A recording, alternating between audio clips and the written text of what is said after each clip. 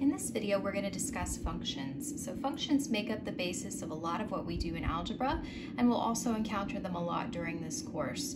So a function is actually just a special type of equation. So let's start by talking a little bit about equations, and then we'll build on that and we'll discuss a function. So equations are often used to model relationships between inputs and outputs in real-world situations.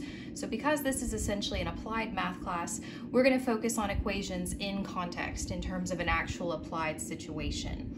So if we're talking about a situation where we have inputs and then associated outputs, typically we're going to use the variables x and y to represent them. So x represents an input, and then y represents the output that goes with any particular input.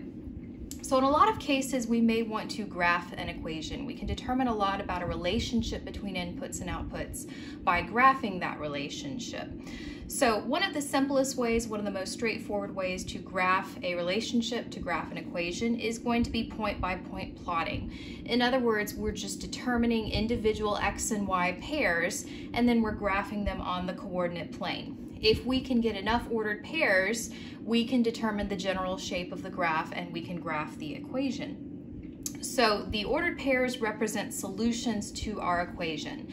In other words, if our equation has the variable x and the variable y, we're looking for combinations of x and y that will make that equation true, that will solve that equation. So let's start with a basic example. So suppose our equation is 5x plus 8y is equal to 40. So this equation models the relationship between the variable x and the variable y. Again, we think of x as an input and y as an output, but any value of x and any value of y that in combination make this equation true represent a solution to this equation. So the graph of this equation is all of those solutions put together. If we were to take every x and y pair that satisfy this relationship, put them on the coordinate plane, that is going to represent the graph of this equation. Now, this particular equation is what we would call a linear equation. We know it's linear when both exponents are 1. So if you look at the variables x and y, neither of them actually has an exponent written, which means it's an understood exponent of 1 on both of the variables. In any situation where we have an x and a y, and the exponent is 1, in other words, we don't see an exponent on those variables, then our equation is linear. Linear just means that if we were to take this equation and graph it, the graph is going to look like a straight line. So it's either going to be a diagonal line, a vertical line, or a horizontal line. In most cases, it's going to be a diagonal line, particularly if we have both x and y in our equation. Now, if we know we're looking at an equation that's linear, we know just based on the form what the shape of the graph is going to look like, we only need to find two solutions, in other words, two xy pairs in order to graph. 2 points actually uniquely identify a line. So as long as you have 2 points, 2 solutions to this equation, then that's going to be enough to generate a graph for the equation. So in a lot of cases, the easiest points to find are going to be the ones that we get when we allow each variable to equal 0. So if we're going to take an equation and we're going to graph it just based on plotting points, typically what we're doing is we're choosing a value for x, and then we're solving for the associated value for y. So in other words, picking an input, solving for the associated output. It doesn't have to be that way though. We can also pick values for y and then solve for the corresponding values for x. In this case, we're going to graph by finding what we call intercepts. So if we let each variable equal 0 and then solve for the remaining variable, the ordered pairs that we're finding actually represent the locations where our graph is going to cross the x-axis and where it's going to cross the y-axis. So suppose we allow x to be 0. So in other words, we're picking a value for x. What we want to do is we want to substitute that value into our equation in place of the variable x, and then solve for the associated value for y. That's going to give us a solution, one possible solution to this equation. So imagine taking a 0 and substituting it in place of x. So we would have 5 times 0, which comes out to 0, which essentially means that that first term disappears. So what we would then have is 8y is equal to 40. So 8 is multiplied by y. If we want to isolate y, which is our goal, we have to divide out that 8 from both sides. So if you were to divide it from both sides, you get 40 divided by 8, which is going to give you 5. So based on this equation, if we allow x to be 0, the associated value for y has to be 5. Now, we're saying that these two values in tandem solve this equation. So it's helpful to take those and then substitute them back into the original equation as a pair, and as long as the equation remains true, then that's verification that that particular ordered pair does in fact represent a solution to that equation. So if we were to graph that as an ordered pair, the ordered pair would be 0, 5. What that says is to graph, move 0 units horizontally along the x-axis. In other words, starting at the origin, we don't go anywhere, but we have to move 5 units vertically, 5 units up along the y-axis. So 0, 5, don't move horizontally, stay on the origin, but move up 5 units. So that's going to be the ordered pair 0, 5 right there.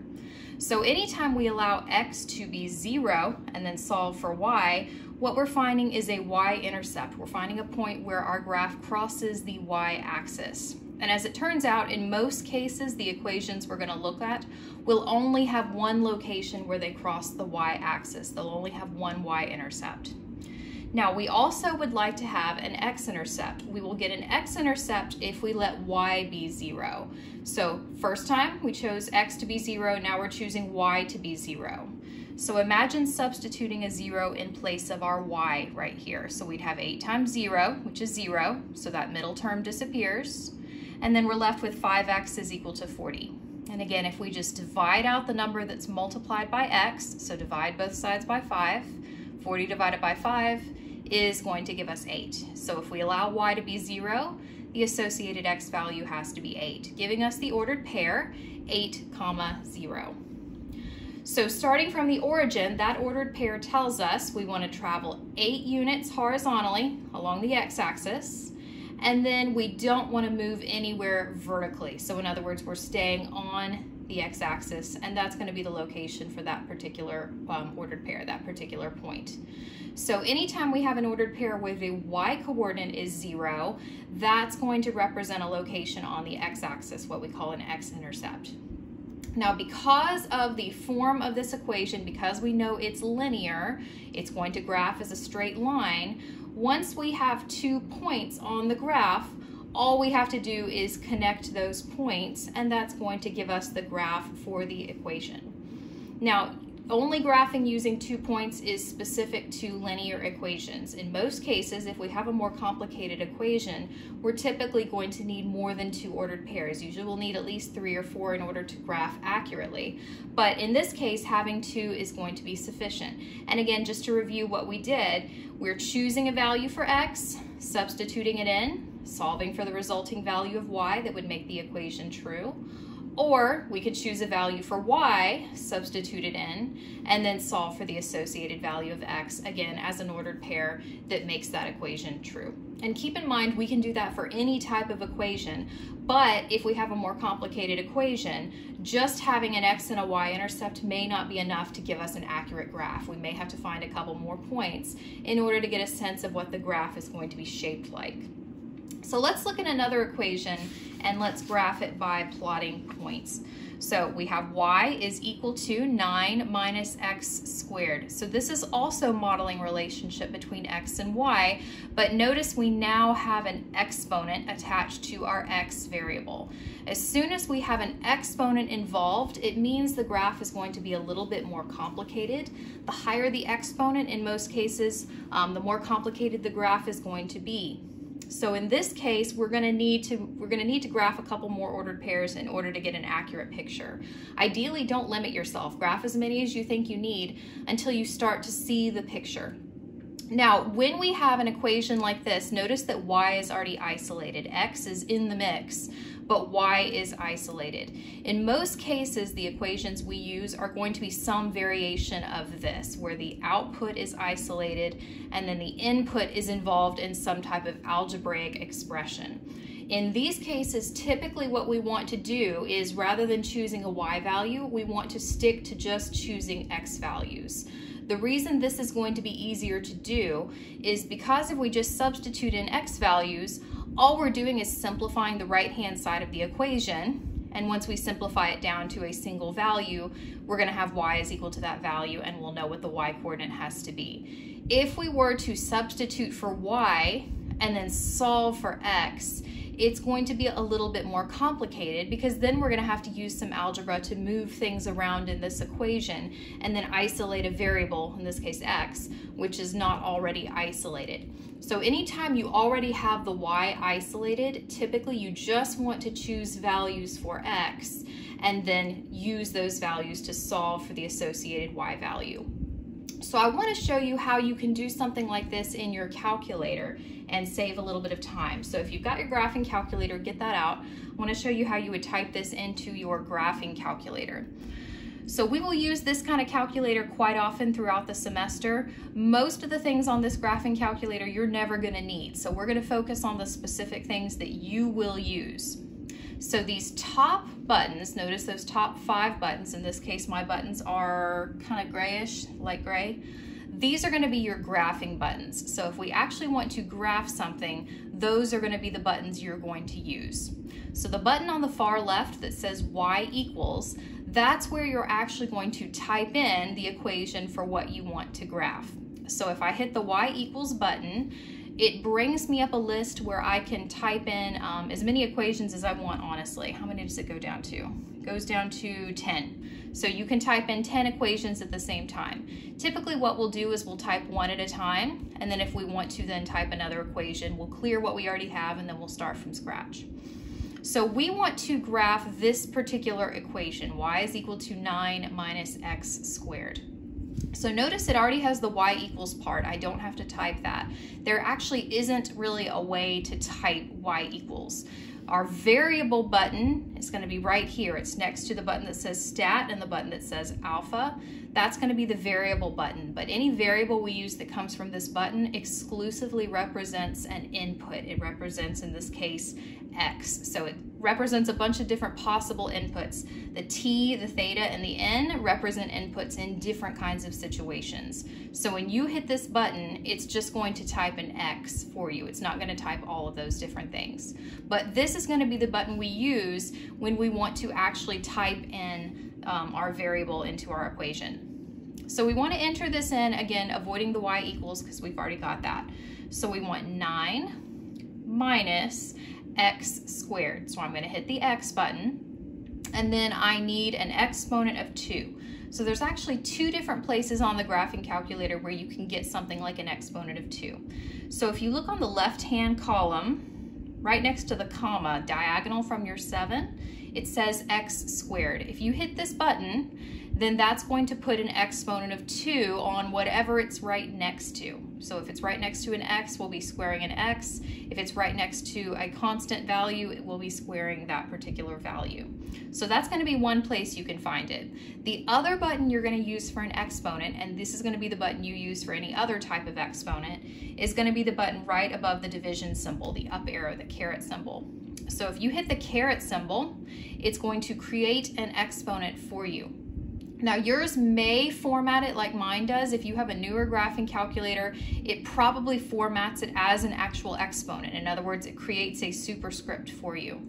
If you have an older graphing calculator, when you hit that button, it may just draw an arrow for you and not necessarily format it truly as a superscript. In other words, change the formatting. It's okay if it does, it's okay if it doesn't. It means the same thing. So as long as you've hit that button and either you have a superscript or it's drawn that arrow for you, you have an exponent and your calculator knows you're typing in an exponent.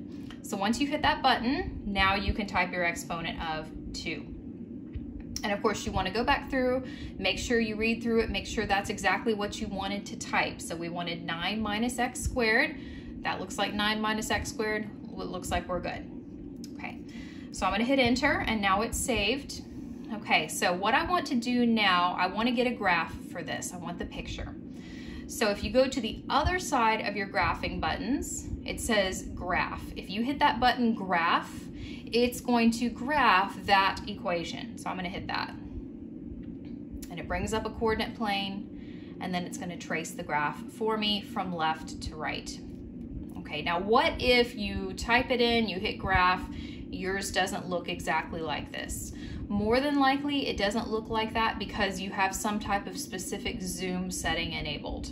So I want to talk a little bit about zoom. Keep in mind there's a lot here. There's a lot more than we'll ever be able to talk about in terms of zooming, formatting things on your graph. We're just going to look at the things that are going to be beneficial to us. So there will be a couple different zoom settings that may be helpful, particularly if you type it in and what you get doesn't look like what I have. So the middle button in the graphing row says zoom. If you hit that button, it's going to give you a bunch of different options for zooming. So zoom in and zoom out, those are going to be the buttons you use if you want to, of course, zoom in or zoom out. So if you hit one of those buttons, essentially what it's going to do is it's going to bring up the graph again. It's going to give you a cursor. You can move the cursor around, and then if you hit enter, it's going to zoom in or zoom out, but center at the location you now have for your cursor. So it allows you not only to zoom in and zoom out, but also kind of shift the graph around depending on what part of the graph you want to look at.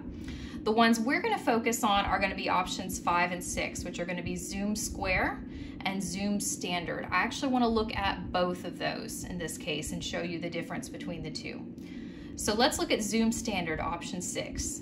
If you've never done anything with zooming on your calculator, more than likely that's going to be the view your calculator is already in. So if you highlight that particular option and then press enter, it's going to take you back to the graph.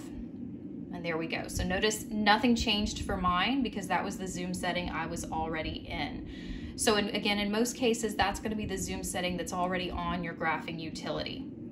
Now, one drawback to this setting, it's hard to see here, but if you look really closely at the tick marks along the y-axis and the x-axis, you'll notice that the tick marks along the y-axis are actually closer together than the tick marks along the x-axis. What that means is that this graph is slightly skewed. Things are spread out a little bit more horizontally, and they're kind of squished together vertically because we have a different scale horizontally and vertically. So what if we want to interspace things evenly so that the x's and the y's have exactly the same scale and we're not going to have a skewed graph? That's going to be the option zoom square. So if you go into zoom again, option 5, zoom square, what that's going to do is that's going to evenly space your x's and your y's. So if you highlight that option, press enter, there we go, it's going to graph it again. So notice it's basically the same graph, but now it looks a little skinnier. It looks a little bit skinnier because remember the x coordinates were stretched a little bit more. The scale along the x-axis was stretched. Now the scale along the x and the y-axis is going to be the same. So in this case, this is going to be the most accurate graph we're going to get for this particular equation. So what can we get from the graph? Well, more than anything, we get the picture. We get a sense of a shape. This is a U-shaped graph. We actually call this a parabola. So anytime we have an equation in x and y, and the highest exponent on our x is a 2, we're going to have a graph that's some variation of this U-shaped parabola graph. Okay. But what we don't get here is the actual ordered pairs on our graph. So our focus is on graphing as accurately as we can. Shape is not enough. And also we have to be careful in assuming where points are. So they may look like they're in a particular location just based on how much we can see, how much detail we can actually see from the graph. But we have to be careful because things that look to be close to a unit may be slightly off of a unit to the left or to the right. It's hard to know just looking at a graph like this because the graph can be potentially misleading. So another feature in your graphing utilities that's going to be really, really helpful to use is going to be the table function. So the graph is going to give you a picture. The table is actually going to give you a bunch of different ordered pairs that represent the points on your graph. So if you look at the graph button, right above it in blue, it says table. So anything that's in blue, if you look above all your buttons, you have a bunch of different things in blue. That's a function attached to the particular button you have, but you access it by hitting the second button first. So if I were to hit the second button and then hit graph, it's going to bring me into the table. And again, this table just represents ordered pairs on my graph. This is going to be one of the most beneficial things you get from this graphing calculator. The graphing utility is great. Having that picture is nice, but again, the picture can be slightly misleading if we don't know really what we're looking at and we're not sure how accurately the points are graphed and what the details really look like. The table is as detailed as it's going to get, and the table is based on actual algebraic values. So the benefit of having the table here is if our goal is to graph ordered pairs, well, this is giving us all the ordered pairs to graph. So notice what's happening along the X column. The X column just has integer values. It has whole number, counting numbers, positive, negative, and it's increasing by 1 unit each time.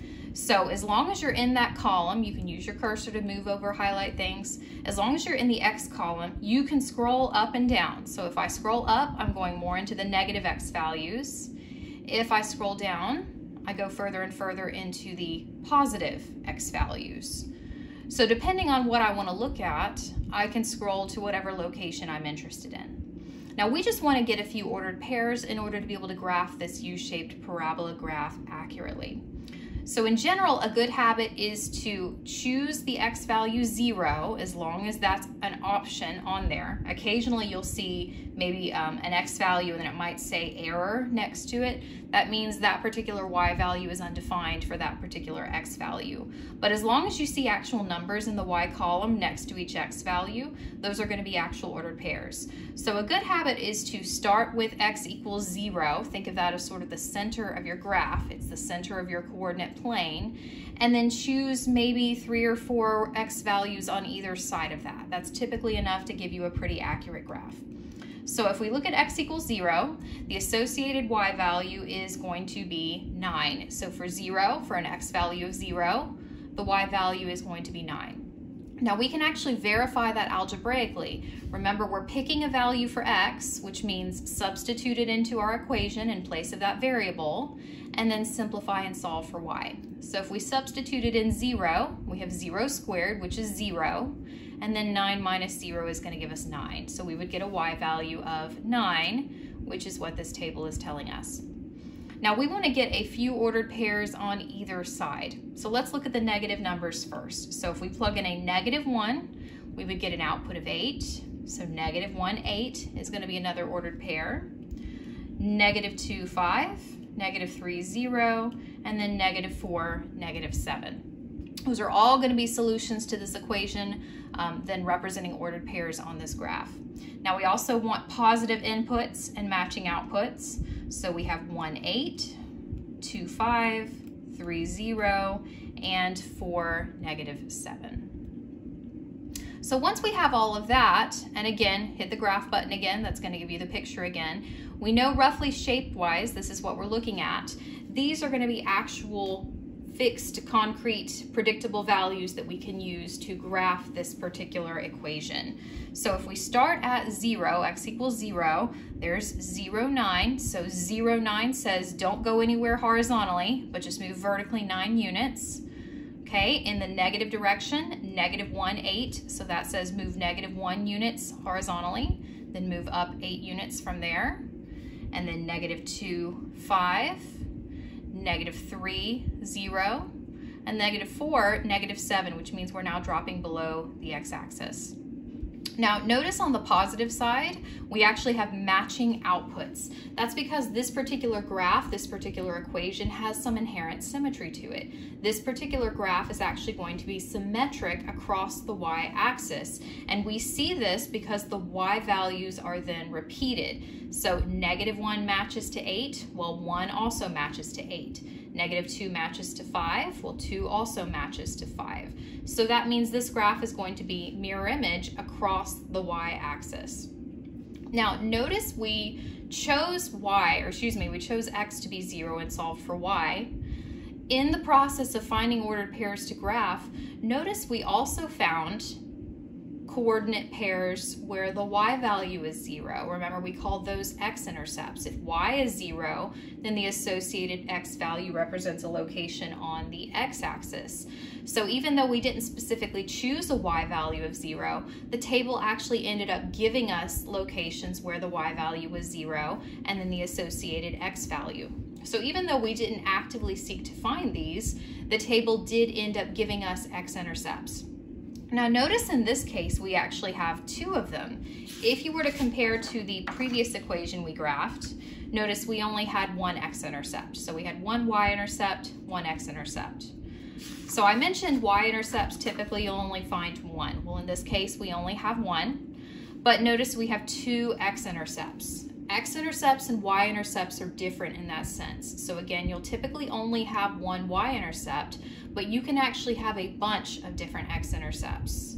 So in this case, we actually have 2, but again, depending on the equation, we could have 3, we could have 4, we could technically have none at all, that's a possibility, but that can vary just depending upon the complexity of our equation. But that's going to be a relatively accurate graph, so keep in mind, we don't actually have a line connecting all of these points because some points are closer together than others. So there's actually a curve here. So obviously I'm not grading your artistic skills, but you want to graph as carefully, as accurately as possible. In this case, this is a U-shaped graph, not a V-shaped graph. So as you connect those particular coordinates on the coordinate plane, you want to have some curve to this particular graph. Okay. So now that we've talked a little bit about an equation, x represents your input, y represents your output, we can graph by just picking x values, solving for y values, or vice versa. Let's build on that and let's talk about a function. So the title of this section was functions. What is a function? So let's define that. So we have an equation, we've got a representation between an input and an output, so we're still talking about x, we're still talking about y. That's the context. We're going to build on that. So a function is going to be a correspondence. We'll call it a correspondence rather than just an equation. This definition is going to apply whether we have an equation or a graph or maybe some other representation of the relationship between x and y. So a function is going to be a correspondence connecting inputs and outputs in which, this is the definition for a function, this is the requirement, in which each input, in other words, each x value, corresponds to exactly one output or y value. Now, what does that mean? What that means is that if you think of x's as things you plug in and y's as things you get out, x's are inputs, y's are outputs. What this definition means is that for any x value you choose to plug in, you get out exactly one y value. What it means is that the relationship between x and y is predictable. It means if you choose an input, you know exactly how and exactly what your y value is going to be. You know how to get a y value, and you know that once you find that y value, that's going to be the only y value you can get. So some equations, that's not going to be the case. In some equations, we can choose an x value, we can choose an input, but it may match up with more than one output, more than one y value. So then the question becomes, well, which one do we want? Which one would we actually choose? And the answer to that is, without extra information, we don't actually know. So there's some ambiguity. There's some question about what particular values would we want, what values do we get, which ones apply in a particular situation. A function is an equation where the relationship between x and y is predictable. You plug in an x value, you can only get out one y value, you know how to get out the y value, and it's going to be one y value for each x value exclusively. So that's going to be our definition for a function. Now, once we have that definition out of the way, I would say 99% of the time, I can't honestly think of a situation in this class where we'd have an issue, but 99% of the time, if you write a relationship between x and y, or if you use the kind of relationships we're going to use in this class, 99% of the time, the type of equation we're looking at is automatically going to be a function. Again, so once we put in something, we know exactly how to get an output out, and there's only going to be one output that goes with any particular input. Okay, so any input matches up to exactly one output. We can think of all the inputs and all the outputs in our relationship as being unique sets, particular sets that we might be interested in. So maybe we want to focus on just the inputs for an equation. Maybe we want to focus on just the outputs. We have names for those particular sets. So the domain is the name that we're going to give all the possible inputs for our equation. In other words, all of our different x values. So why are we worried about that? If we're thinking about numbers we can plug in, well, can't we typically just plug in whatever we want? In most cases the answer is yes. But there will be some equations that we write or that we use where certain things can't be plugged in because they result in us somehow violating the rules of algebra. So there will be some situations where some inputs won't be allowed. There will be certain x values we won't actually be allowed to plug into the equation. Those values will not be in the domain. So the domain is going to be all the values that we can plug in, that we can treat as inputs and then find an output for. Well, once we plug in all of our domain values, we get out y values, and if we take all of those together as one big set, we call that the range of our function. So the range is going to be all the different possible outputs or y values that we can get. So in a lot of cases, both of these sets are going to be what we call all real numbers. All real numbers just means you can plug in anything you want. Your particular correspondence, your relationship is defined based on any input. And the range will potentially be all real numbers as well. In other words, you can plug in anything you want and you can get out any possible value. There will be some equations where there are restrictions, but in a lot of cases, we can plug in any number we want, we can get out any number we want. When we have issues with domain, we'll specifically discuss those situations. Okay, so once we have a function, there are different representations for a function. So we'll look at equation representations, but if a function is just a type of equation, then it should have a corresponding graph. So suppose you have a graph and you don't have the equation, but you want to determine, just based on this graph, am I looking at something that is or is not a function? If I could see the equation for it, well, would it be the equation for a function? Or would it just be some equation that unfortunately doesn't meet the requirement for a function? So if we have a graph, we're going to use what we call the vertical line test to determine whether or not we're looking at a function. So the vertical line test states if each vertical line that passes through at most one point on the graph. In other words, if you picture this graph, imagine drawing a bunch of vertical lines. Imagine drawing a vertical line everywhere across the coordinate plane. What you want to determine is if any vertical line you draw passes through the graph at most one time. In other words, it passes through once or it doesn't pass through the graph at all. If that's the case for any vertical line that you would draw, then you can determine that the graph's equation is a function. The graph does represent a function. Now, if instead you can find a vertical line where it passes through the graph more than once, maybe 2 times, maybe 3 times, but regardless, more than once, that's your justification for saying that it's not a function. So I want to look at a couple graphs. We'll look at one of each type. And for the one that's not a function, I want to talk about how the definition for a function and how this graph go together. So our first graph, it's linear, okay? So we know that if we were to look at the equation for this graph, we've got an x, we've got a y, we only have exponents of 1. That's how we know it's linear. This particular graph does represent a function. Just based on the vertical line test, the way we would verify that is if you imagine drawing a vertical line anywhere on that graph. What we're looking for is how many times that vertical line passes through our actual linear graph. Well, we can't literally draw every single vertical line. It's more of a visual inspection kind of thing. If you imagine drawing vertical lines across that whole graph, notice it'll only cross the graph in one particular location. So the vertical line crosses the graph and then it goes below it, and it never hits below the graph, it never hits anywhere above the graph.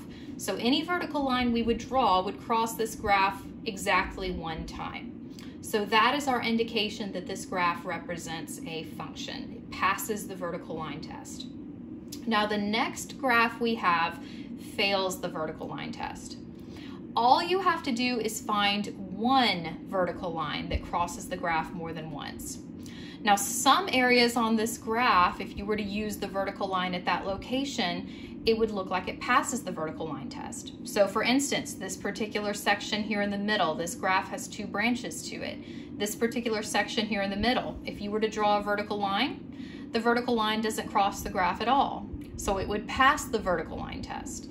If you were to draw a vertical line right there at the tips of those branches, imagine drawing vertical lines there. Well, at those particular locations, the vertical line crosses only one time. So at those locations, it looks like we passed the vertical line test. But if you look at the other portions of the graph, so I just drew a line here. This is not the only line we could use though, but this particular line, notice it crosses our graph at two locations.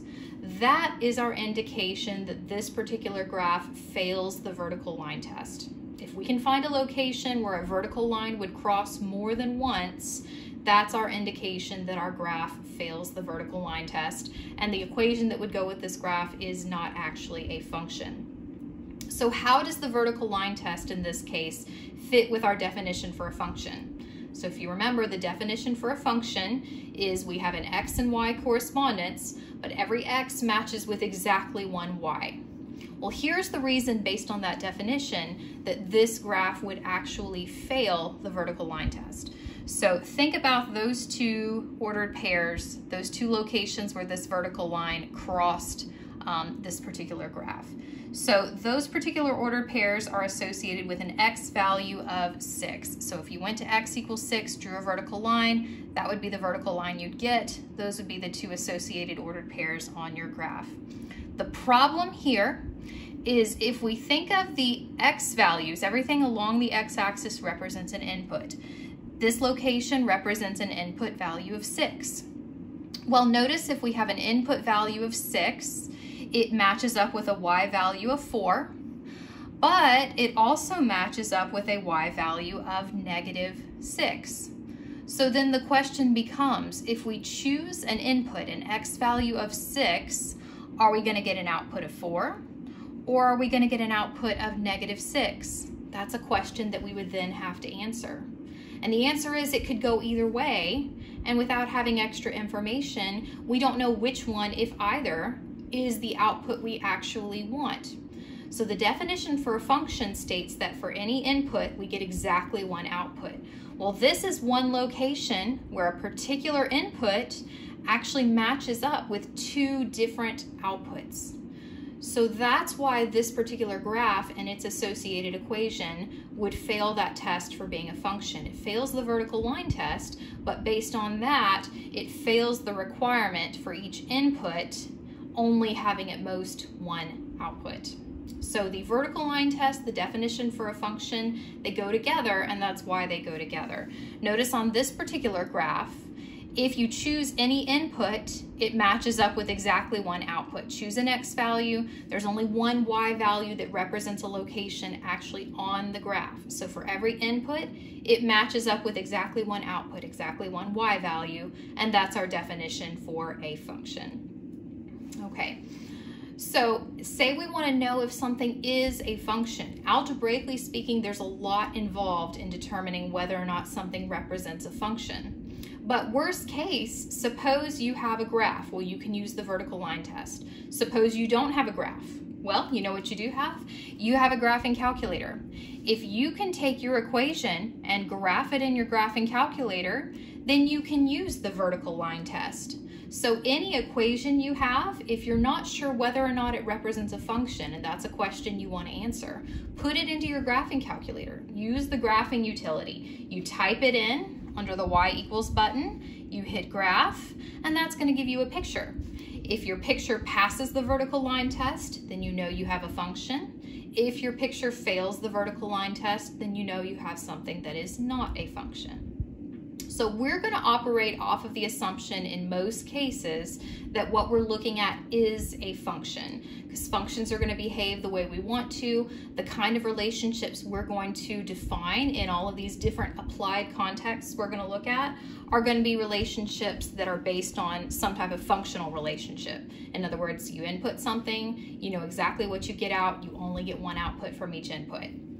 So suppose we have an equation, we do know that it is in fact a function. If we know that our equation represents a function, we're going to use a special notation to indicate that, to say that, well, not only is this a relationship between x and y, but it's a special relationship, it's a functional relationship. We know when we plug in an x that we get out a y. We have a function. There's a notation to say this relationship is in fact a function. So suppose our original equation is y is equal to 2x plus 1. Okay, this is a function. Let's prove it's a function though. So remember, if we don't know what we're looking for, graph it. Put that in your graphing calculator. So if you still have your old graph in there under y equals, highlight it and then clear it, and it's going to clear it out. And notice if you graph it now, it's just going to be a blank coordinate plane because it doesn't have anything to graph. So go back into y equals. We want to type the equation y is equal to 2x plus 1. Well, we already have y equals, so we just need 2x plus 1. So 2, our variable button, remember right next to alpha, underneath mode, right next to stat, hit that. So 2x plus 1. And then I'm going to hit enter. Okay, so that's saved. Now I'm going to hit graph. And there we go. That's going to be our graph.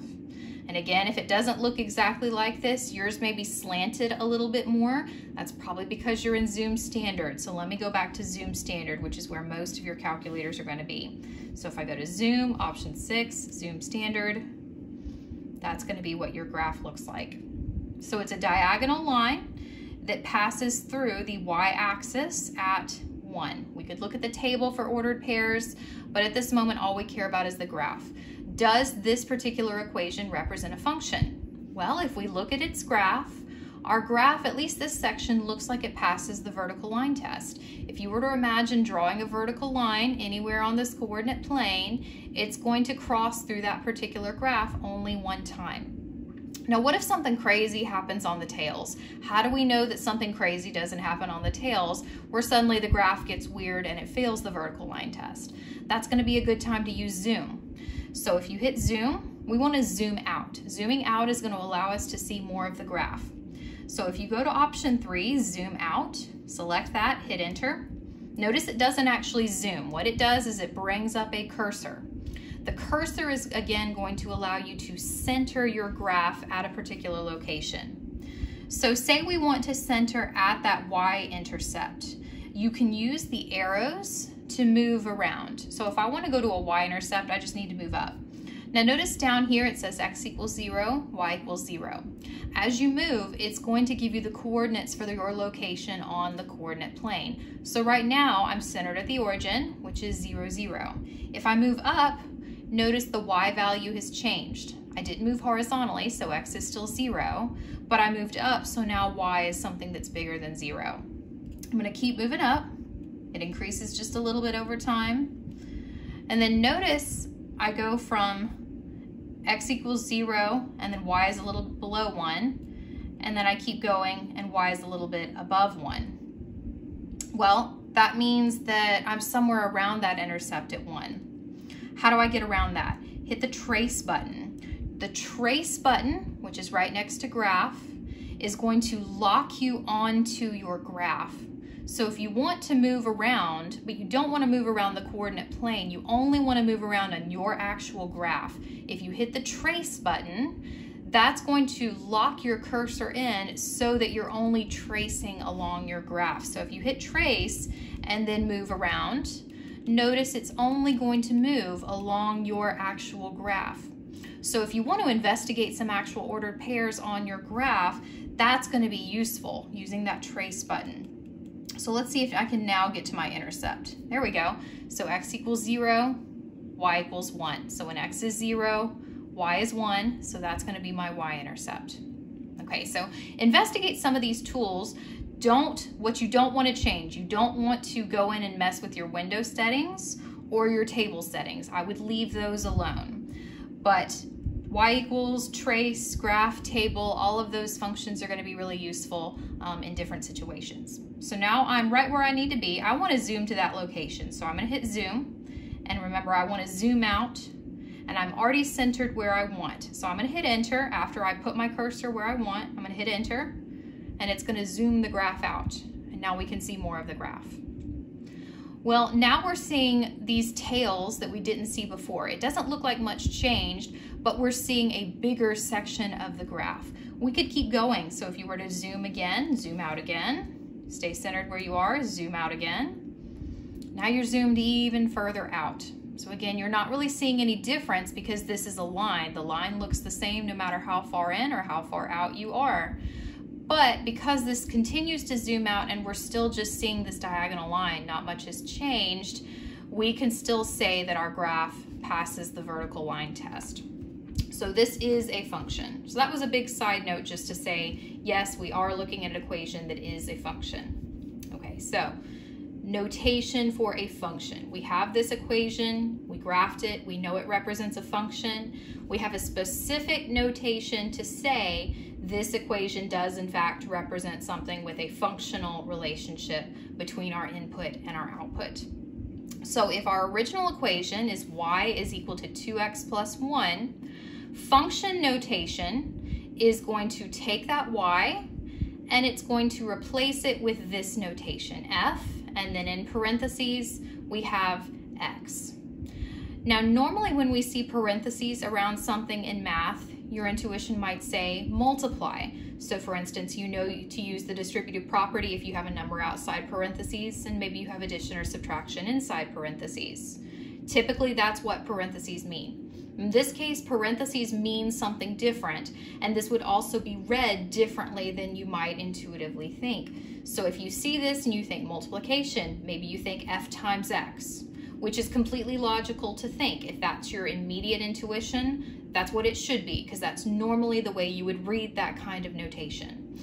This notation in the context of a function means something different. This notation represents an output. So y represented the output when it was just a generic equation. This is read as f of x. So instead of f times x, we read it as f of x. This now represents our output. So x is still our input, and f of x, which is the same thing as y, they're interchangeable, they mean the same thing. Y means output, f of x means output. So f of x represents the output for a particular input. So what's really going on here? There's a couple different components to this notation. The f part, you can think of that as just a name for the function. So this is a functional relationship, we're naming it f. Sometimes you'll see G, sometimes you'll see H. You can have pretty much any letter there you want. The letter in front of the parentheses is just a label, it's just a name for the function. Now whatever's inside, that represents the input for the function. So in this case, our expression for finding a value is going to be 2x plus 1, where our input is x. So that's why we have an x in parentheses here. This x means the input that we're using is x. If we had maybe an input of t, sometimes you'll have situations like in physics where time is considered your input and then maybe position, location is considered your output. In that case, your input would be t, so you might have something like f of t and then something involving t on the other side. Your input can be whatever you want. Specifically, it can also be numeric. So if we were to take this x and replace it with a numeric value, say we replaced it with 0 or we replaced it with 1, what that's telling us is that that is now the specific input we want to use. So x as a variable is just a generic input. X can take on pretty much any value we want. F of x is just the general function. It's the general function, and this is the rule to find values with that general function. If we replace this x with a fixed number, then what we're finding is the function value, the output for that specific input. What it's really telling us to do in terms of what are next steps? What do you actually have to do from there? It's telling us to evaluate, which is a fancy way of saying plug in the given input in place of x. So if we took this x and maybe made it a 0, for instance, we would read that as f of 0. And what that's telling us to do if we see that notation is it's telling us we'll identify on the other side the actual rule for the function, the actual expression that tells us how to take inputs and get outputs. Evaluate that, simplify it by substituting 0 in place of x. So anytime we put an actual number or anything, ultimately anything, in those parentheses, f of something specific, what that's telling us to do is then take that something specific, take that specific input, and replace that generic variable input, in this case x, with whatever that value is, and then just simplify it down. So let's look at a couple examples using this function notation. This is going to be the notation we use a lot for the rest of the semester. So we actually have 3 different functions here, different rules. Notice the functions have different labels. They have different labels so we can differentiate which one we're looking at. So if we're looking at the function f, well, this is the rule that takes an input and gives you an output if we're using the function f. If we're using the function g, we have a different rule. If we're using the function h, we also have a different rule. So different labels indicate that we're using different functions. So the first thing we want to find is f of 6. So how do I know what I need to do when I see something like that? Well, first thing, we need to identify which function we're using. Notice we have the label f, which means we're using the function rule that has a label of f. So we're using that first function rule, which says 12 divided by x minus 2. This is going to be the expression that allows us to take an input and get an output from it. So f of 6, what that's telling me to do is use the rule for f, but apply it specifically to an input of 6. In other words, take the rule for f and evaluate it or plug in a value of 6 in place of your variable. Now there may only be one instance of the variable, there may be more than one x in the problem. Wherever you see an x, you would replace it with a 6. Now, when we plug in, I can't emphasize this is enough. This is a very important habit to get into.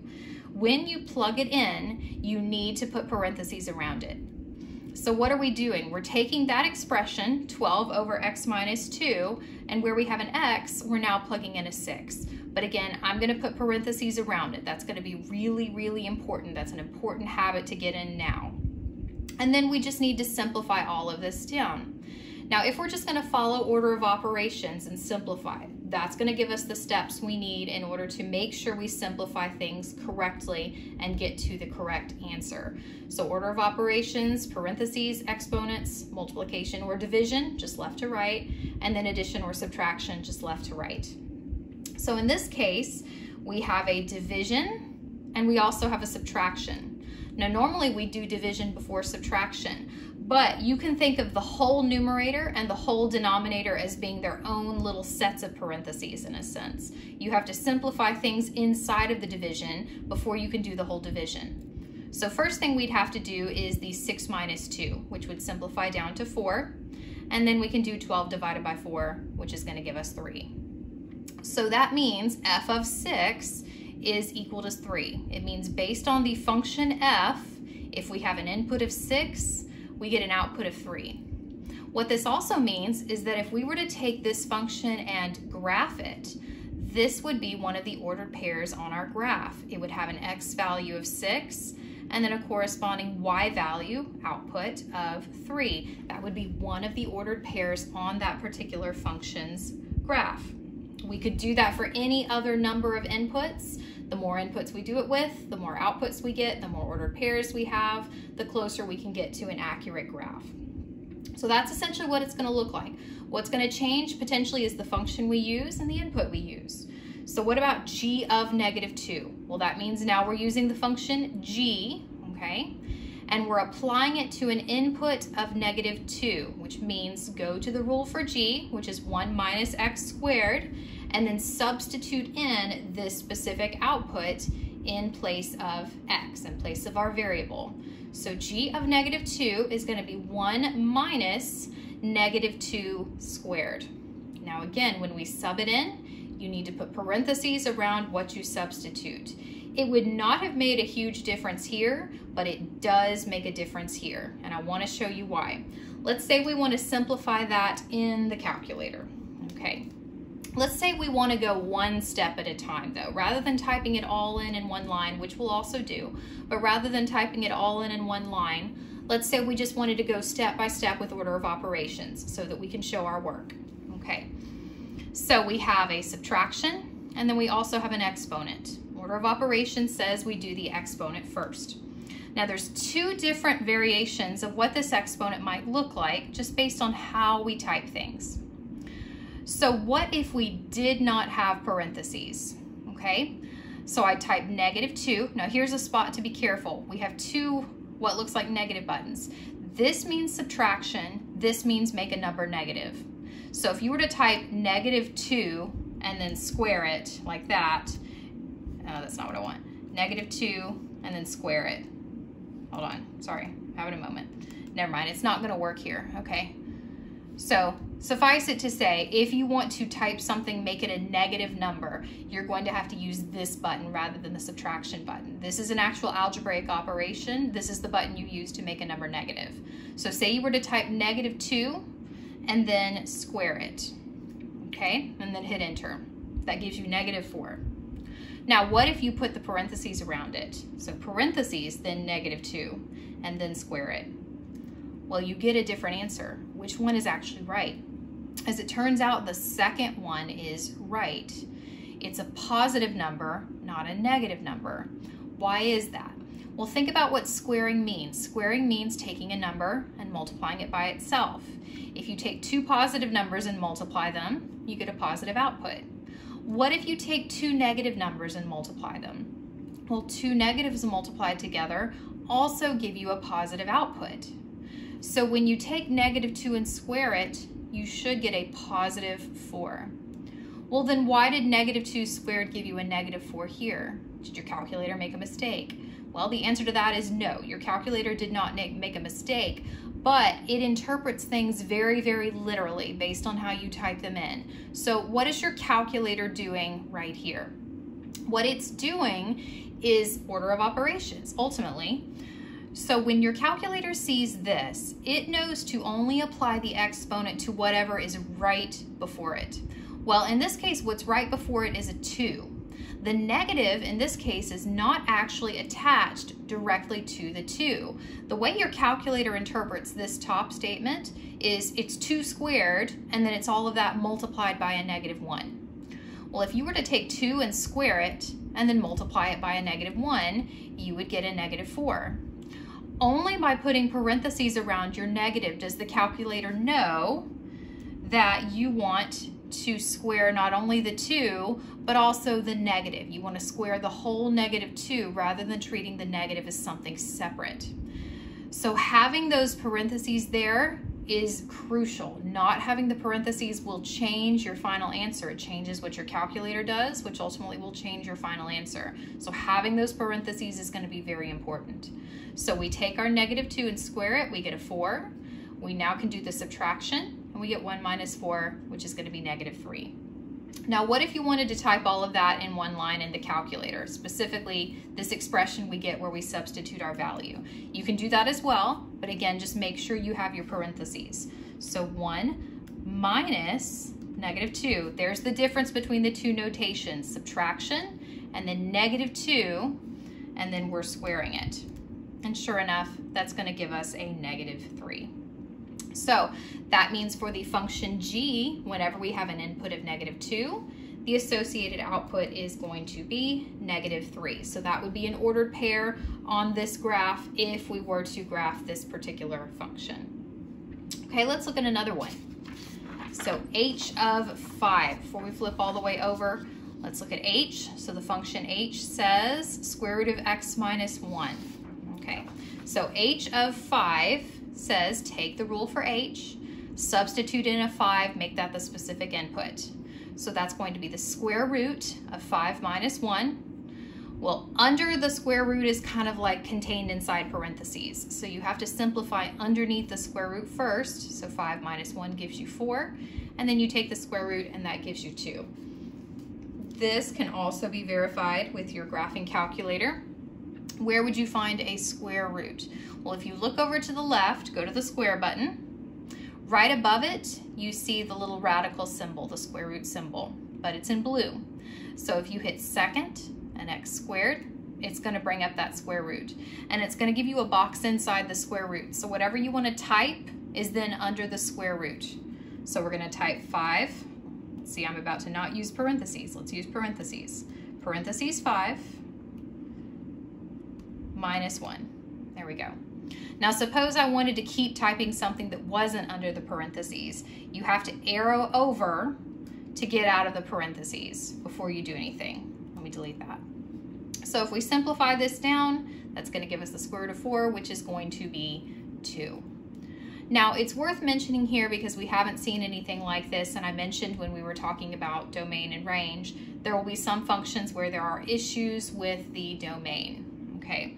So where might that happen? That could actually happen here.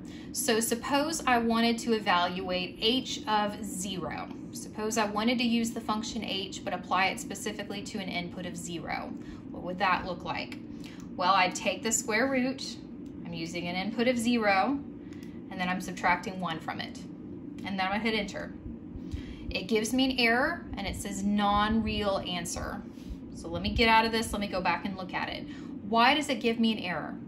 Well, think about what happens to that number under the square root. If we take 0 and subtract 1, we get a negative 1. So what we're really evaluating is the square root of negative 1.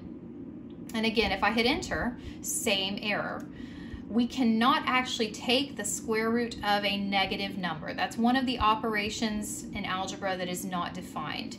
There are ways to deal with this, but there are ways that require us using numbers that aren't like our normal number system. They're not going to be numbers that we could graph.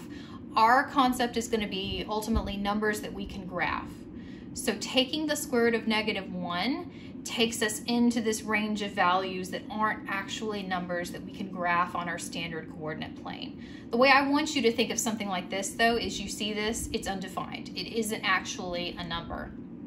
Now, there are actually going to be a lot of different numbers that would give you a problem here with a function like this. So if you were to take the square root of, say, negative 1 minus 1, same error, same kind of thing. So any number that you would plug in that would give you a negative number under the square root, something smaller than 0. It doesn't even have to be negative 1. It could be negative 0.5, something like that. Say you took the square root of negative 0.5. Okay, same kind of thing. You still get an error. You can't have a negative under the square root. So any input you would plug in that would then give you a negative number under the square root is going to give you an error, which means that those particular values, the numbers that you plugged in that gave you an error, those would be numbers that are not in that function's domain. We can plug in a lot of different numbers and get outputs. So we did it with 5. Say we did it with 3. So plug in a 3, subtract 1, square root. Not a pretty number, but at least it doesn't give you an error. The input 3 is in the domain of the function h. But, for instance, the number negative 1 is not in the domain for h. So the domain is going to be all the values that we can plug in that don't give us errors. Any values that we plug in that would give us an error represent numbers that are not in the domain. So we're not going to spend a ton of time on talking about domain and range. That's more a college algebra kind of concept, but it is valuable to be aware of these kinds of things. Depending on the type of function we have, there are some things we can plug in, and there will be some things that we potentially can't plug in. The square root operation is going to be one of those times where suddenly problems pop up that we don't normally see, and we just have to be aware of them. Okay, let's look at one final example. F of 0 plus g of 1 minus h of 10. What's going on here? Well, there's actually 3 function evaluations, one involving f, one involving g, and one involving h. So what do you do in a situation like this?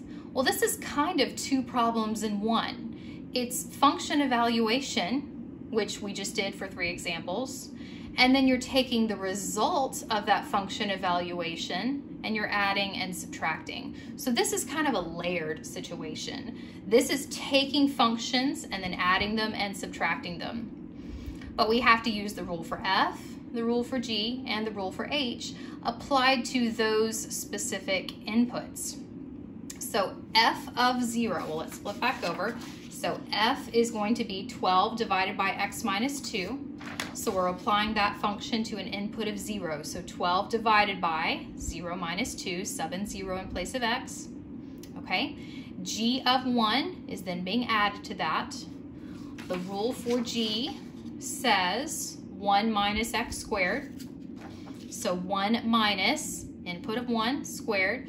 Notice I put brackets around that. That's to indicate that not only are we adding, but we're adding the whole g of 1, not just 1 and then subtracting 1 squared. We're adding that whole thing, whatever that is. So having parentheses around that is going to indicate that each of these individual values has a little bit more involved inside of them, but we're taking the whole result of whatever that function evaluation is and then adding it and subtracting it. Okay, and then the last one we have is h of 10.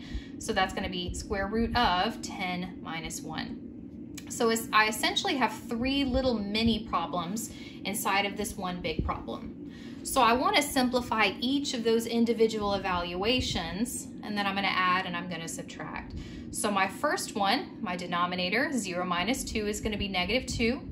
And then 12 divided by negative 2 is going to be negative 6. Okay, so that's going to be the first evaluation value. That's the output for f of 0.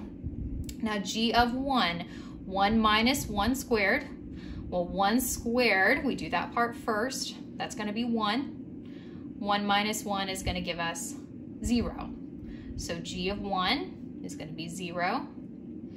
And then h of 10, square root of 10 minus 1. Well, 10 minus 1 is 9. The square root of 9 is 3. If you're a little rusty on square roots, don't worry about that. Your calculator will handle it for you.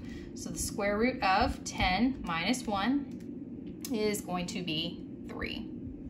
So now all we're doing is combining those individual function outputs using addition and then subtraction. So negative 6 plus 0 is going to be negative 6, and then we subtract 3, and we get a final output of negative 9. So we can use function notation in different ways. We can do individual evaluations. We can combine function notation with other function notation using different functions, using the same function. There's a lot of variations. Big takeaway though is the letter out front, that's your label, that tells you what function you're using. The number inside, if there is a number inside, that's the number you're plugging in as your input. So you plug it in as your input, simplify everything that's left, and what you get is then going to be the output that goes with that particular input. Now this idea of function notation, this is how we use it if we have an equation for our function. But if it's a notation that's all-encompassing, that's representing everything we can do with a function, we should be able to use it when we have any type of function. Maybe it's represented by a graph. We can represent functions in different ways, and we can still use this kind of notation. The biggest thing to remember is that f of x, that new function notation, remember where it came from. It came from the y. So if y is equal to 2x plus 1 was our original equation, the only thing that changed when we used function notation is the y became f of x. What that means though is that they mean the same thing. They're interchangeable. So where I see f of x, I can just as easily put a y because conceptually they represent the same thing. They represent the output that goes with any particular input. So we can use function notation with a graph as long as we remember what's what we're looking at in different locations. So suppose we're given f of a number. In other words, we're given f and then we have a number inside of it. Well, what does the number inside of it mean? Remember, that replaces x. So if we're given a number inside of it, what we've been given is the x value. We've been given a particular x value. So f of that number, what that represents is the output that goes with that particular input. So if we're given f of a number, we're treating that as our x value, and we're looking for the matching y value. And we'll see what that looks like on the graph in just a second. But just keep in mind, anything inside the function notation is an x value. F of that x value means we're looking for the associated y value. Now, if instead we're told f of x, notice the x is just an x, we're told that f of x is equal to a number, what does that mean? Well, remember f of x and y, those are interchangeable. So that's the same thing as saying y is equal to a number. Well, if y is equal to a number, then what we're being asked to find is the x value that goes with it. So essentially, you're either going to be given x, which means you're looking for y, or you're going to be given y, which means you're looking for x. So just different ways of using the function notation. But based on a graph, x and y are represented visually. So let's look at a few examples here. So when y is equal to f of negative 2, y is equal to what? Okay, so what do we actually have here? We've been given f of negative 2. This is the function f, this is its graph, and we've been told we want f of negative 2. Well, remember, anything inside the function notation represents an x value. So what we've been told is that we have an x value of negative 2, which means we want to know what's the y value that goes with an x value of negative 2. Well, how do you make that determination based on your graph? What you're going to do is you're going to use your axes strategically. So we've been told that x is negative 2. So this is our x-axis. I want to go to the location where x is going to be negative 2. So if we start at x equals 0, travel 2 units to the left, this is going to be where x is negative 2. So what am I looking for then? What I'm looking for is what is the output that goes with that. F of negative 2 represents the output that goes with an input of negative 2. So you can actually do this visually. If you go to that location where x has your particular value you want, take a straight edge of some type and line it up with that location. So that's the location where x is equal to negative 2. What you're looking for is the y value associated with this x value that's actually on our graph. So if you go to where x is equal to negative 2, this is the location where we cross our graph. Well, what's the y value at that location? The y value at that location is going to be positive 2. So that means f of negative 2, the output associated with an input of negative 2, is going to be y equals 2. Another way of thinking of that is if we have an ordered pair that has an x coordinate of negative 2 and it's on our graph, then the y coordinate that goes with it is going to have to be positive 2. Now let's look at another one. So y is equal to f of 1. So y is equal to what? Well, f of 1, again, that means our x value is 1. It's inside the function notation, so that means it represents an x value, specifically an x value of 1. What does f of 1 mean? It means what's the output associated with an input of 1. So our x value is 1. We travel to 1 on the x-axis, and then we're looking for the y value that goes with that. So again, use your straight edge. We're going to x equals 1. We're looking for where we cross y, where we cross the graph. This is going to be the location where we cross the graph. At that particular location, our y value is going to be negative 4. So f of 1 is going to be negative 4. And again, we can base that on our ordered pairs. So when x is 1, in order to be on this graph, the y coordinate that goes with an x coordinate of 1 is going to be negative 4. So that's going to be our value there. Now, if we flip it around, as it turns out, we may actually be able to get more than one answer. So say we know that f of x is equal to 0. What have we been given? We haven't been given the x value because it's still just the variable x. But we've been told that f of x itself is equal to 0. Remember what f of x means. It means y. It means the same thing as y. It means output. It means we have an output, a y value of 0. And the x is the unknown. So we know y. We're looking for the x that would go with that particular y value, that value of 0. We can do this the same way, but now we're traveling along the y-axis. So here's the y-axis. we're letting y be 0, which means we're staying right there at the origin. So we're going to where y equals 0, okay? And then we want to cross over where y is equal to 0. Notice now I'm orienting it so it's horizontal. We're looking for where we cross the x-axis if we let y be 0. Well, in this case, notice we cross the x-axis in 2 locations. We cross it at -1, and then we also cross it at +3. So that means we actually have 2 x values associated with a y value of 0. So that means x is either -1 or 3, and we're going to put both down because both are options. Now you may be looking at that and saying, doesn't that violate the rule for a function? We can't have anything that's repeated, right? Well, that's not the case here. All we're saying is that for any x value, it matches only to one y value. But we can have different x values matching to the same y value. All we have to know is that if we plug in -1, we know exactly what we're going to get out. If we plug in 3, we know exactly what we're going to get out. The same inputs, or excuse me, different inputs can match to the same output, but once we choose an input, that input can't match to different outputs. Again, think about it from the standpoint of just the vertical line test. This graph passes the vertical line test. When x is -1, we only cross the graph one time there. The y value that goes with that is 0. But it just so happens that when x is 3, the y value that goes with that is also 0. So we can have different x's matching to the same y. We just can't choose an x and then it match to 2 different y values. If you've never seen functions before, that's probably going to take a little bit of time to set in. The biggest thing to come back to is the vertical line test, though. If you can graph it, does it represent the vertical line test, and then go from there. Okay, last but not least, f of x is equal to 4. So we don't know x. We've been given that f of x, aka y, is equal to 4. And we want to know what are the x values that would be associated with a y value of 4.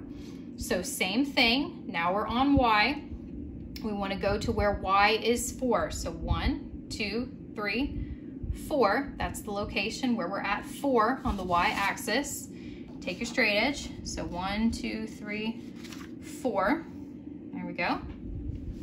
And we're looking for the associated unknown, currently unknown, x values or value. We could have 1, we could have 2, we could have 3. It's just based on the graph, associated with a y value of 4. In other words, if our y coordinate is 4, well, what would our x coordinate have to be? Well, x could be -3. If we go out to x that's -3, the associated y value is 4. Or it could be +5. If we go out to +5, we also have a y value of 4. So in this case, if f of x is equal to 4, then x could either be -3 or it could be 5. So we're going to list both of them because both are valid possibilities. Okay, so that's just a little taste of function notation. Now, most of what we're going to do with function notation is going to very much be in an applied context. We're going to be talking about specific functions that model specific things. So I want to look at a little application, something related to business, just to give you a sense of what these kinds of things are going to look like when we put them in context. So in a business context, functions are often used if we want to analyze profit and loss. So we're going to keep the concept of the business really simple. The ideas of making money and losing money can get really complicated depending upon how complex the business is. But ultimately, we're going to keep it simple. If you can keep it simple and develop a model for the simple situation, then that model can then just be expanded to handle more complicated situations. So we're just going to assume we have a very simple company that just produces and sells a single product. So we make something. We have costs for making something, we sell it, we make revenue for selling it, and then whatever's left over after we cover our costs, that represents profit. If we're profitable, that means we have enough money to cover our costs. If we're losing money, that means we don't have enough money to cover our costs. So in this kind of situation where we're analyzing profit and loss, we actually have several different functions that represent the different components of this kind of situation. So we're going to look at 4 of them. And keep in mind, pretty much any situation can use these 4 functions. What may change is how complex the functions look, okay? So our first function, think where you start in the process. If you're producing and selling something, you have to start by producing, right? Okay, well, in order to produce, you have costs. There are certain things you have to pay for in order to produce your product. So costs typically are either fixed or variable. You'll have a fixed component of your costs. You'll have a variable component. Fixed means you have to pay it no matter what. Variable means how much you pay is going to depend on how much you produce. So what could represent a fixed cost? Well, fixed costs are otherwise known as overhead. So the kind of things factored into overhead would include, for instance, your utilities. You got to keep the lights on, you got to keep the AC running. You do all of that even if you make one product, you do it if you make 10. No matter how much you produce, nothing or a ton of things, the fixed costs are always going to be the same. Executive salaries, utilities, taxes, your advertising budget, those kinds of things. Those costs are not dependent on how much you produce. So the value there is going to be fixed. Now, variable costs are going to depend on how much you produce. In other words, the less you produce, the less you pay. The more you produce, the more you pay. Those would be things like your raw materials for producing, the labor for producing. You make a little bit, you have to use a little bit. You make a lot, you have to use more of it. So these 2 components put together are going to give us our cost function. So we're going to call it C of X, C standing for cost.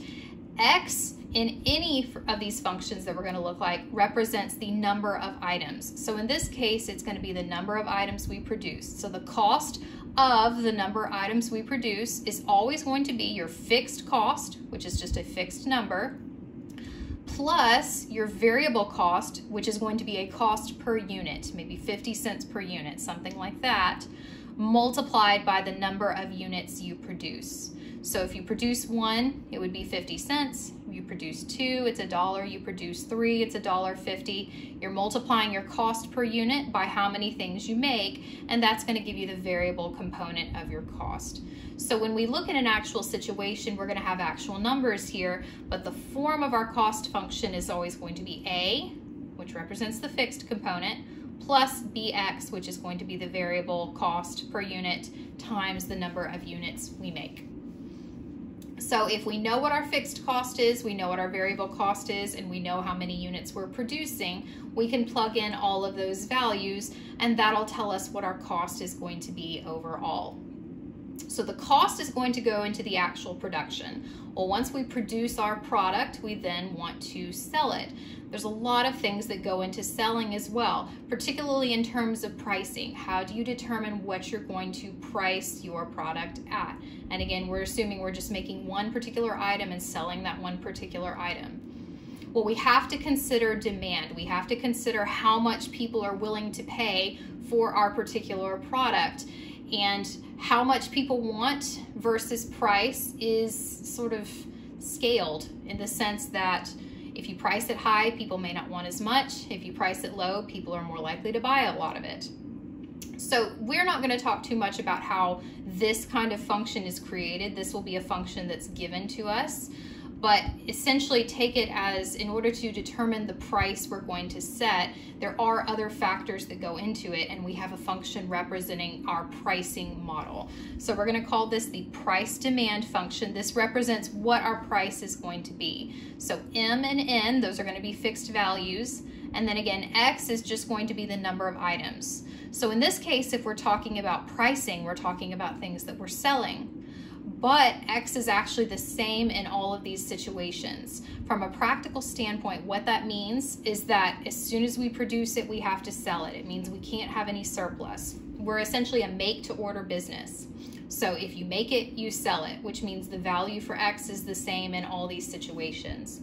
So that's going to be our pricing model based on however many things we produce and sell. This will tell us what the actual price is that we're going to set in order to optimize our return. Now, revenue is based on how much we price it at and how much we sell. Revenue is the money you put in the cash register. So you bring in revenue for each item sold based on your price. So revenue, the money you bring in, is always going to be the price you set times the number of things you sell. So say you sell your item for $2. Well, if you sell one item, your revenue is $2. You sell 2 items, your revenue is $4. You sell 3, your revenue is $6, so on and so forth. So if you take your price, multiply it by how many things you sell, that's going to represent your revenue. Now, revenue is not your bottom line. It's just the money you have in the cash register by the end of the day. So that's going to be our price times X. Now, in this case, if we're using the price demand function, that is going to be the P right here. So we're going to multiply this particular expression representing our price times the variable X, which again represents how many items we're making and then selling. So profit or loss is what we're really interested in here. So profit is defined as the difference means subtraction, difference between revenue and cost. So imagine something really, really simple. Maybe you make something like candy and you make one type of candy, just chocolate bars, okay? So throughout the day, you're selling chocolate bars, money's going into the cash register. At the end of the day, you have to pay for all your costs. So all your supplies, you have to pay your employees, you have to pay for your utilities. You're taking money out of the cash register to pay for all of those different costs for your business. So if you take your revenue, the money in the cash register, and subtract all of that you have to pay for your bills, then the difference between the two is your profit. And notice it's kind of misleading. There's 2 P's. Capital P stands for profit, lowercase p stands for price. So all of the big functions, cost, revenue, profit, we think of those as the big ones. They're always going to be represented by a capital letter. Now, what profit looks like is going to depend on how revenue and cost are related. So if revenue is greater than cost, in other words, this is a bigger number minus a smaller number, that means when we do that subtraction, it's still going to be a positive number. That means we have a profit. That means we're in the black. It means we actually have money left over at the end of the day. Okay, now if revenue is less than cost, that means a smaller number minus a bigger number. The result is going to be a negative number. If profit is negative, then that means we've taken a loss. It means we had more cost than revenue. It means the money in the cash register didn't fully cover our bills, which of course is a possibility. Now the balancing point is what we call the break-even point. So if revenue and cost are exactly the same, in other words, we put our money in the cash register, we pay our bills, and there's nothing left over. We didn't actually lose any money, but we didn't actually make any money either, then we say that the company breaks even. Breaking even is typically what we're really interested in because we know that's the tipping point. Any money made that's more than that is going to give us a profit. Any money made less than that, we're going to be losing. So let's look at a couple examples using these functions, writing these functions, getting some values for them. Make sure you have your graphing calculator handy. We're going to use that here. Okay, so a manufacturing company finds that its price demand function, its model for pricing, is this particular function. So P of X is equal to 75 minus 3X. And then notice over here, I have an inequality. 1 is less than or equal to X, and X is less than or equal to 20. All this is telling me is that X has to be between 1 and 20 inclusive. So it can be 1, it can be 20, it can be anything between those. That is actually an inequality representing our domain. It's putting restrictions on our X value, on our input. So our domain is going to be all of the X values in that particular range. So that means this function is going to be defined for any X value we choose as long as it's between 1 and 20 inclusive. Okay, so X in this case is going to be in millions of units. We want to, based on this, write our revenue function and then indicate its domain. Then we want to compute some of the revenues that we would get based on selling a particular amount based on this profit, this not profit function, this price function and the revenue function. So revenue is defined as our price times the number of items that we make and in this case sell. So our price is going to be 75 minus 3X. So that's going to be the value we substitute for P. And then we're multiplying it by X, which is the number of items we're selling. So price times X.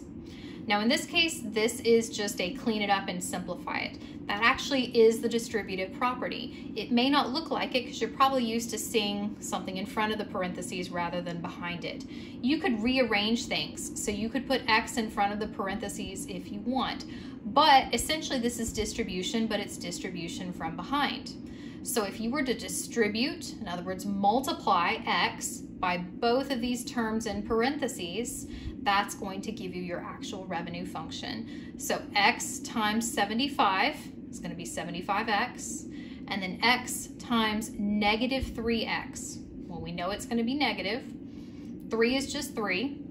X times X, another name for that is X squared. So negative 3X times X, that distribution is going to be negative 3X squared. So 75X minus 3X squared is going to be our revenue function. If we were to substitute in a value for X there, X represents how many items we make and sell in millions, and the output that we get is going to be the monetary value for our revenue. Now, this is how we've written our domain over here. We're not going to get too much into notations for domain. I just want you to see this. These brackets mean take all the numbers between these two endpoints, including the endpoints.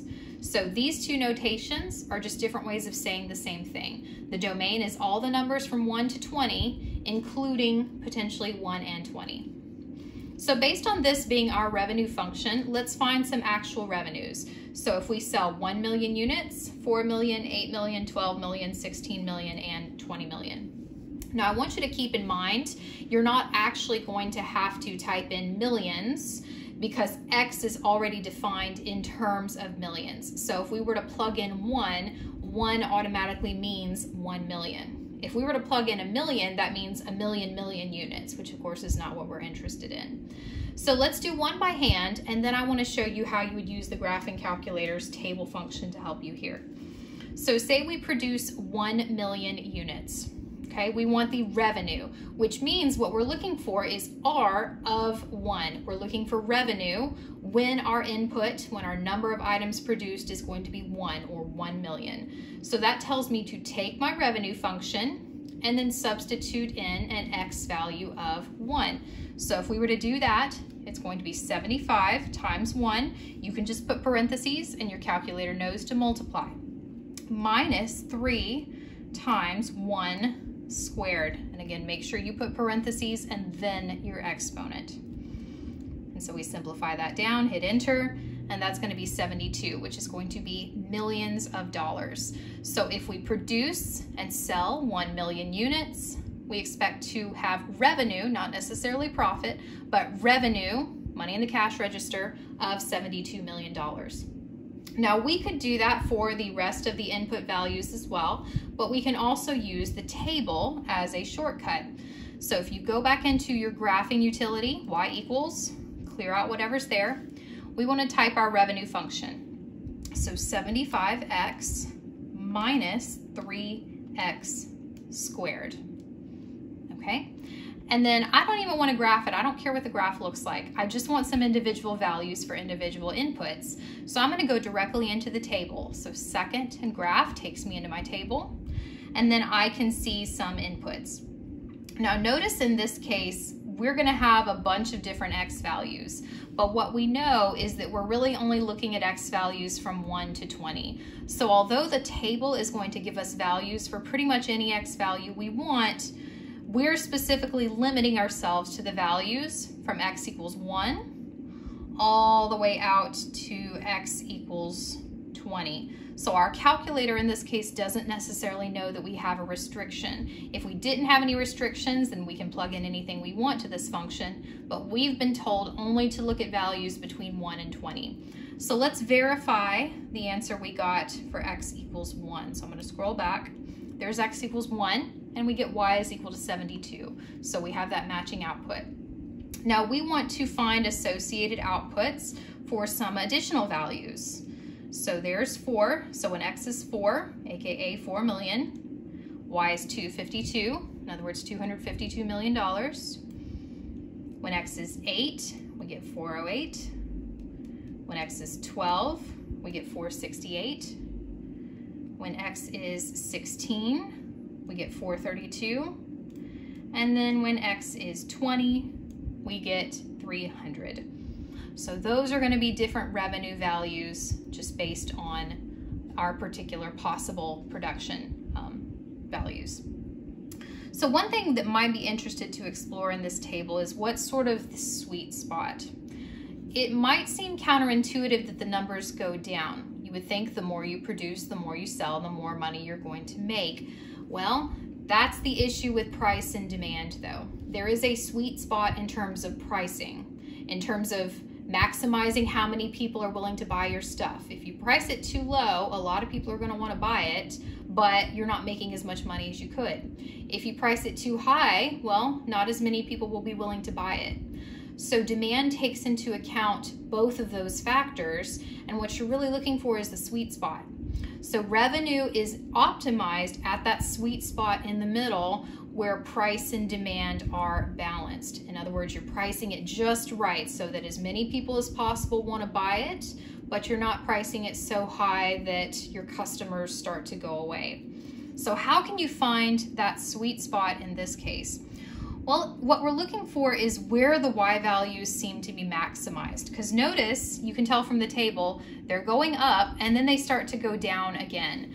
So we noticed decline after 12. We went up to 468 and then we started to drop again. So you can see that in the table too. At 11, we're at 462. At 12, we're at 468. 13, we're also at 468. And then 14, we start to drop again. And notice the values are going to be symmetric at that point. So it looks like the sweet spot is there at 12 and 13.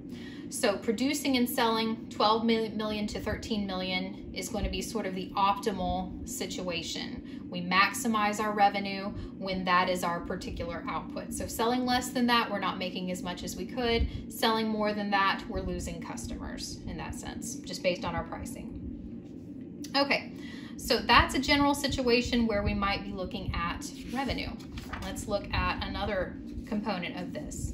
So our company also knows that cost is 125 minus 16x in terms of millions of dollars. So again, X is still millions of units and cost is going to be in millions of dollars. So notice it's going to be apples to apples. X means the same thing for each function, and then our monetary outputs are going to be the same kinds of values as well.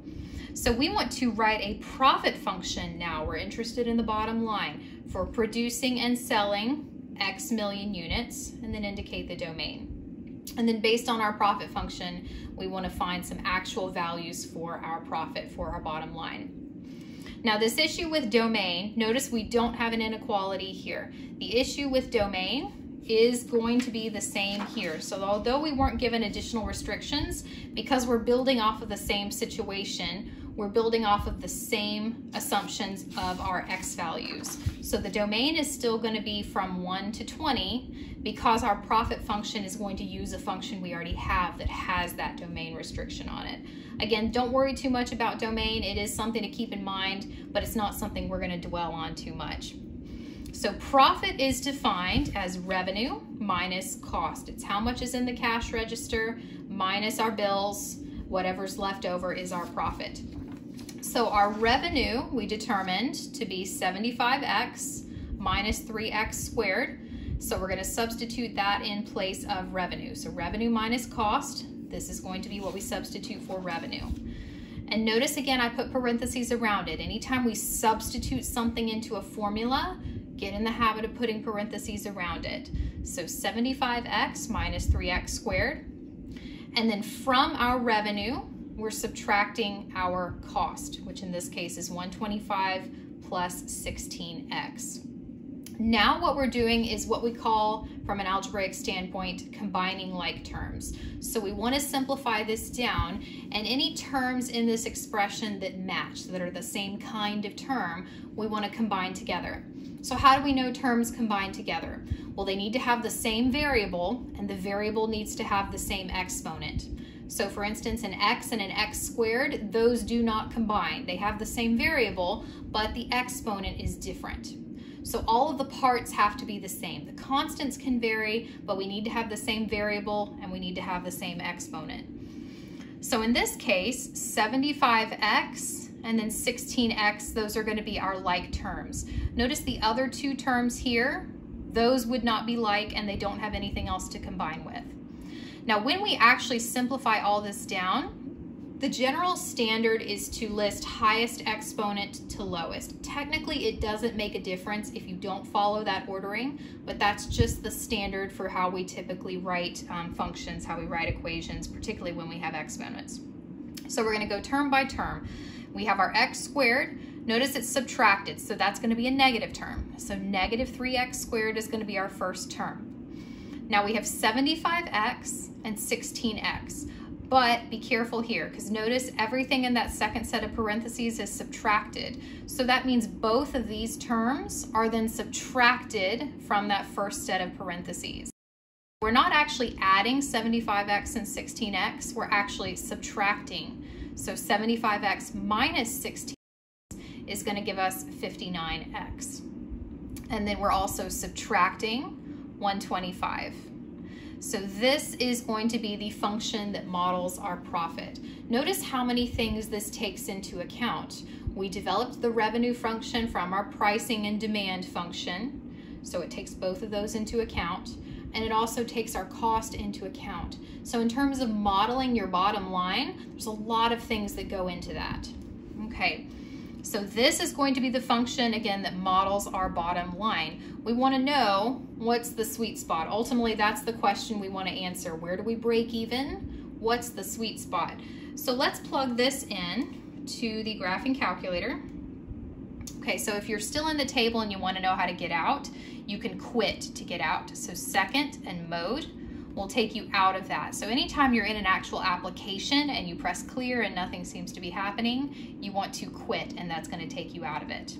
Okay, so go into y equals, clear that revenue function, and then we're going to type in the profit function. So careful, your 3 is negative, not subtract, but negative, so negative 3x squared plus 59x minus 125.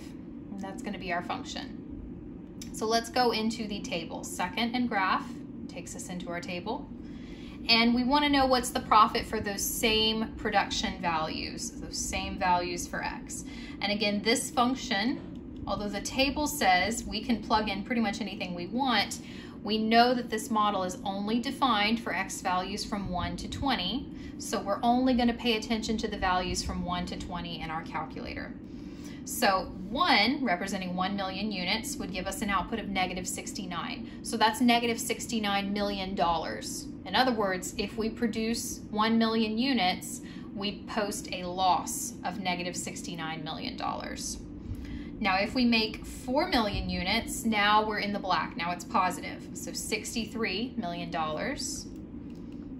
8 million units is going to be 155. Okay.